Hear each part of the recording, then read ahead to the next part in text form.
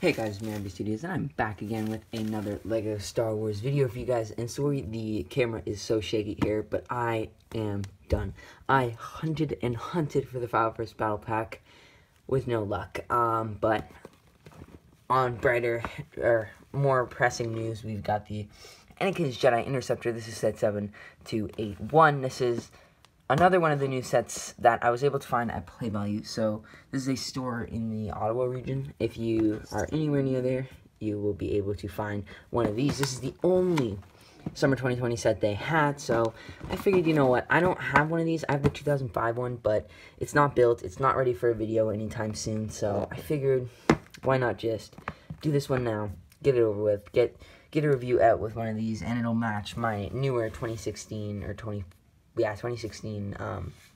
Obi-Wan's Interceptor from Episode 3.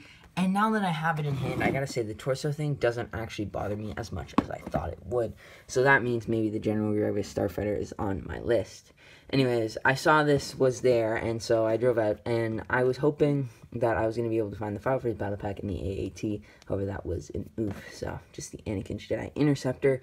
I also checked 2 Walmarts, and I've also checked 2 Mastermind Toys, and that's like kind of the stuff in our area. I haven't checked a Toys R Us, but yeah. Anyways, I am not at home right now, so I can't make a video on this right away.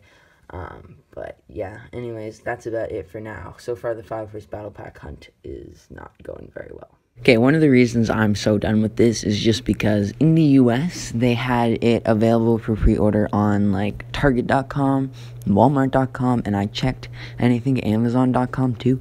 I checked both those sites on the Canadian versions. There was no pre-order available. If you guys see it, tell me, link it in the description, or in the comments, but I just couldn't find that. And then been checking stores because they've been popping up in the US. I've seen people with them. Obviously, I can't cross the border, even like that's just not happening either way, like whether there was coronavirus or not. But anyways, just crazy what's happening right now. I wish they had just released all these at the same time. I get it, the coronavirus affected all of this, but I don't know, maybe delayed it for the whole world would have been easier, especially since this is like the most hyped LEGO Star Wars set yet in a really long time. Like, this is like the UCS Millennium Falcon and this are on the same level, which is insane.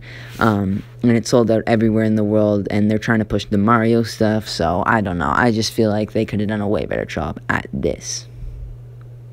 But overall, I'm just making this short little video just to tell you guys, yeah, if you're looking for this set, you can find it. And it's not that bad, and I'll open it, I'll open it sometime next week, and I'll do a video. Maybe I'll do a live build or something. But anyways, thank you guys so much for watching. If you did, please make sure, or if you did enjoy, please make sure to like, comment, and subscribe, and I'll see you next time. Bye, guys.